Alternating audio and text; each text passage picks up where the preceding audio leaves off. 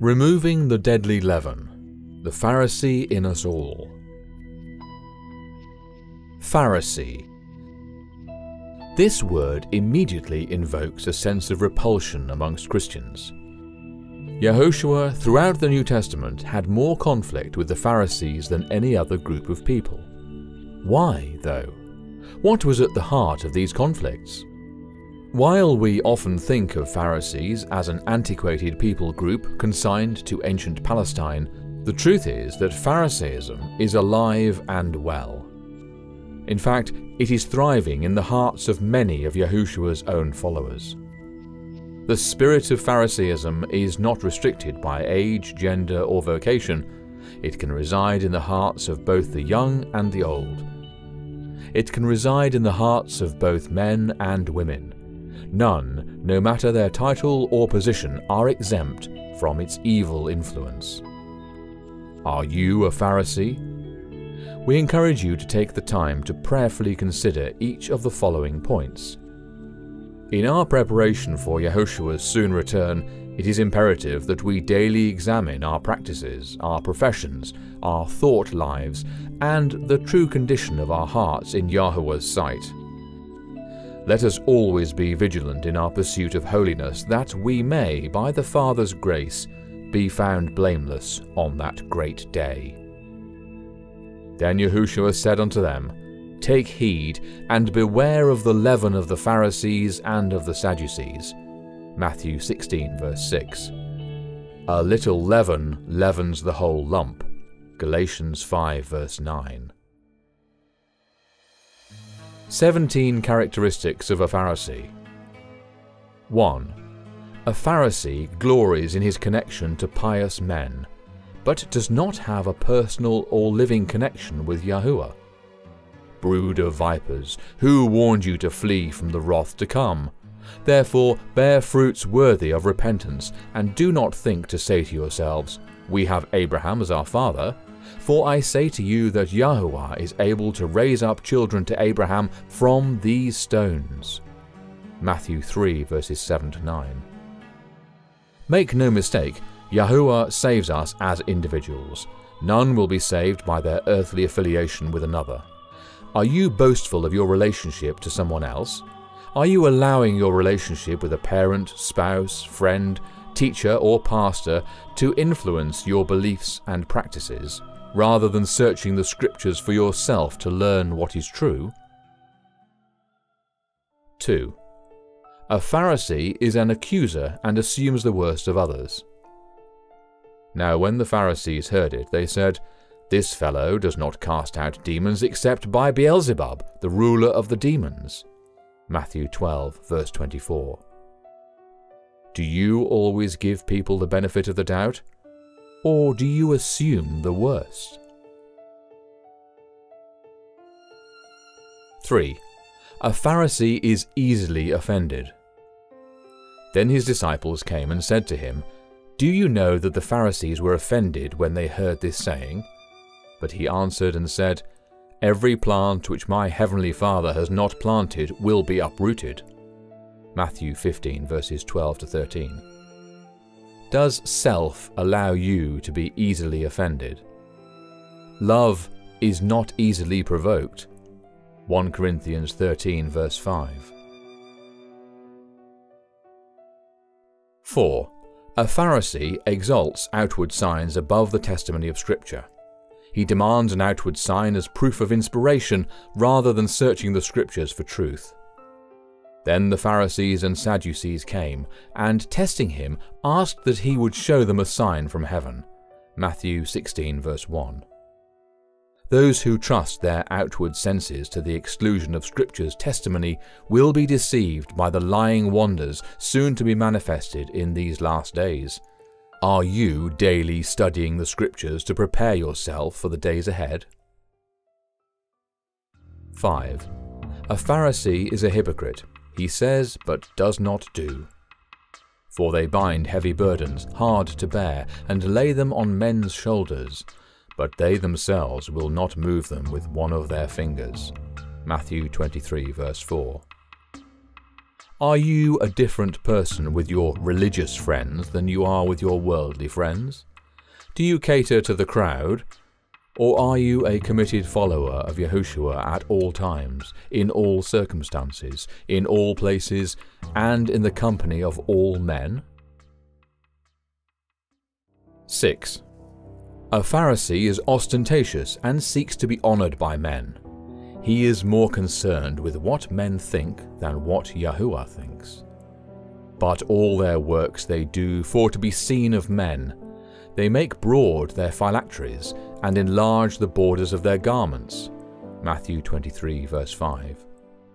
Are you clinging to unbiblical practices or neglecting to render complete obedience to Yahuwah because you are concerned about what others think? Are you more concerned about what your friends, your spouse, your parents, your teacher, or your congregation thinks than you are about what your Father in heaven thinks? 7. A Pharisee covets exalted positions and places of honor. They love the best places at feasts, the best seats in the synagogues, greetings in the marketplaces, and to be called by men, Rabbi, Rabbi. Matthew 23 verses 6 to 7. Do you covet the title of pastor, teacher, preacher, priest, leader, donor, etc.? Do you demand recognition for your contributions to Yahuwah's cause? Do you delight to see your name or picture in headlines and bibliographies? 8. A Pharisee corrupts others. Woe to you, scribes and Pharisees, hypocrites! For you are like graves which have not seen, and the men who walk over them are not aware of them. Luke 11 verse 44. Are you unwavering in your commitment to Yahuwah and to the pursuit of his righteousness? Or do you inadvertently muddle others' perceptions of Yahuwah's standards through an example of lukewarm behavior? 9. A Pharisee makes people feel they are born again when they are not. Woe to you, scribes and Pharisees, hypocrites! For you travel land and sea to win one proselyte, and when he is won, you make him twice as much a son of hell as yourselves. Matthew 23 verse 15. Do you tell people that they are bound for heaven when they are yet unrepentant? We must preach the gospel in its entirety if we are to have true conversions. 2 things we must do to be saved. 1. Repent and turn away from all sin. 2. Trust in Yahushua and the merits of his sacrifice. Once a person understands the fearful consequences of transgressing Yahuwah's law, the 10 Commandments, they will abhor sin and cling to the Saviour. Thus, we must give people a right understanding of Yahuwah's law if we are to have true conversions. Many today are being led astray by the modern pseudo-gospel. Are you sharing the fullness of the gospel message? 10. A Pharisee will twist the scriptures to agree with his desired interpretation. Yahushua answered and said to them, Why do you also transgress the commandment of Yahuwah because of your tradition? For Yahuwah commanded, saying, Honor your father and your mother, and he who curses father or mother, let him be put to death. But you say, Whoever says to his father or mother, Whatever profit you might have received from me is a gift to Yahuwah, then he need not honor his father or mother. Thus you have made the commandment of Yahuwah of no effect by your tradition. Matthew 15:3-6. And the Father himself, who sent me, has testified of me. You have neither heard his voice at any time nor seen his form, but you do not have his word abiding in you, because whom he sent, him you do not believe. You search the Scriptures, for in them you think you have eternal life, and these are they which testify of me. But you are not willing to come to me that you may have life. John 5 verses 37-40. Do you accept Scripture for what it says, or do you seek an interpretation that agrees with your presuppositions and traditions? 11. A Pharisee is more concerned with his outward appearance than with the condition of his heart. He is diligent to maintain a righteous facade, while on the inside his heart is dark and deceitful. Woe to you, scribes and Pharisees, hypocrites, for you cleanse the outside of the cup and dish, but inside they are full of extortion and self-indulgence. Blind Pharisee, first cleanse the inside of the cup and dish, that the outside of them may be clean also. Matthew 23 verses 25 to 26. Are you the same person in public that you are when you're alone? Is it your custom to do right even when no one is looking? 12. A Pharisee is self-righteous and supposes that he would never make the mistakes he claims others have made. Woe to you, scribes and Pharisees, hypocrites! Because you build the tombs of the prophets and adorn the monuments of the righteous, and say, if we had lived in the days of our fathers, we would not have been partakers with them in the blood of the prophets. Matthew 23 verses 29 to 30. Do you judge others' mistakes by saying, I would never have done that? Do you presumptuously boast that your judgment is superior to another's? 13. A Pharisee trusts in his own works. Also, Yahushua spoke this parable to some who trusted in themselves that they were righteous and despised others. 2 men went up to the temple to pray, one a Pharisee and the other a tax collector. The Pharisee stood and prayed thus with himself, Yahuwah, I thank you that I am not like other men, extortioners, unjust, adulterers, or even this tax collector. I fast twice a week. I give tithes of all that I possess. And the tax collector, standing afar off, would not so much as raise his eyes to heaven, but beat his breast, saying, Yahuwah, be merciful to me, a sinner. I tell you, this man went down to his house justified rather than the other. For everyone who exalts himself will be humbled, and he who humbles himself will be exalted. Luke 18 verses 9 to 14. Do you suppose in your heart that feast-keeping, Sabbath observance, abstaining from unclean foods, etc. will get you into heaven? We are saved by faith, not by works. It is Yahushua's sacrifice alone that provides atonement, and our only hope of righteousness is imputed righteousness. There is nothing we could ever do to add to what he has done. To add our works to his sacrifice would only pollute the altar. But we are all like an unclean thing, and all our righteousnesses are like filthy rags. Isaiah 64 verse 6.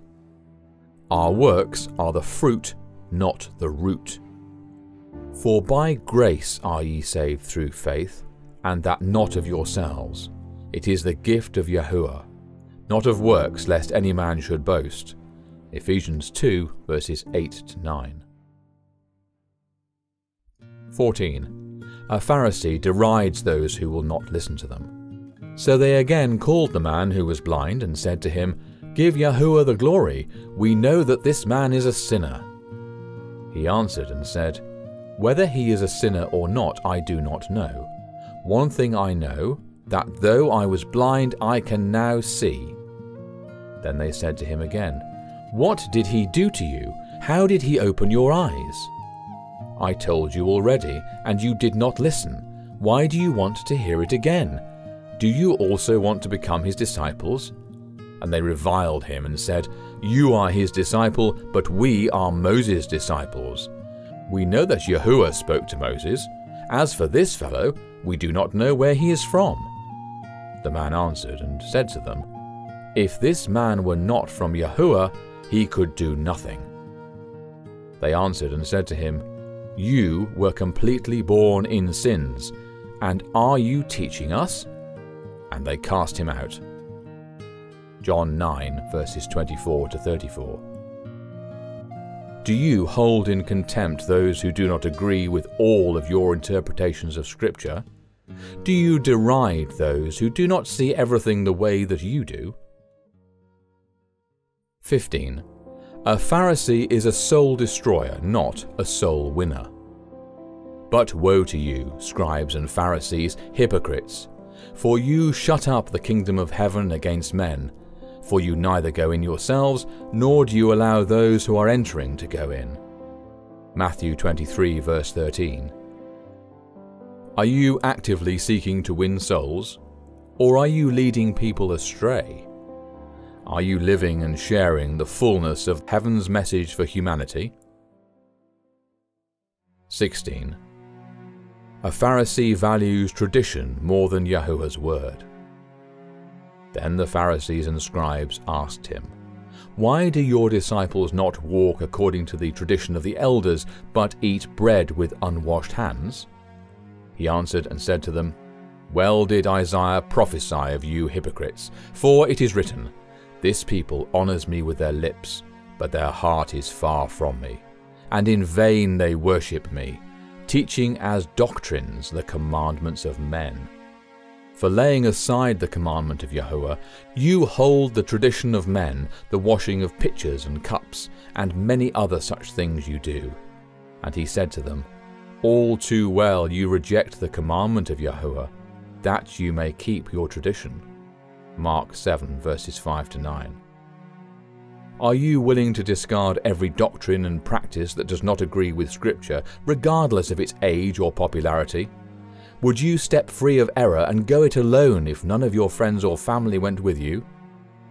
Tradition is a major stumbling block for many, as they prefer unification by error rather than division by truth. Today, many professed Christians are clinging to Christmas, Easter, and Sunday or Saturday worship, not because it is biblical, but because they cherish their traditions more than the word of Yahuwah.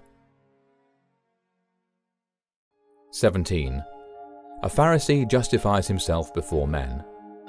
Now the Pharisees, who were lovers of money, also heard all these things, and they derided him. And he said to them, You are those who justify yourselves before men, but Yahuwah knows your hearts. For what is highly esteemed among men is an abomination in the sight of Yahuwah. Luke 16 verses 14 to 15. A truly converted individual will always justify Yahuwah and agree with Scripture's declaration of his true condition. A truly converted individual will humbly acknowledge their faults and will own up to their mistakes. Yahuwah resists the proud, but gives grace unto the humble. James 4 verse 6. Do you humbly acknowledge your shortcomings? Or do you lash out at those who offer you criticism? Do you admit your mistakes? Or do you seek to shift the blame to others? Do you concede that you are spiritually bankrupt and in need of a Saviour? Or do you seek to justify yourself? So, how did you fare? Did you see yourself in any of these points? If not, we humbly encourage you to refer back to point 17. Let us all, by Yahuwah's empowering grace, repent of every Pharisaical attitude and attribute, that we may be washed clean of this spiritual leprosy, and that we may eradicate every trace of the Pharisaical leaven from our hearts. Those who are of a perverse heart are an abomination to Yahuwah, but the blameless in their ways are his delight. Proverbs 11 verse 20. Now may the Eloah of peace himself sanctify you completely, and may your whole spirit, soul and body be preserved blameless at the coming of our Master Yahushua the Anointed. 1 Thessalonians 5 verse 23.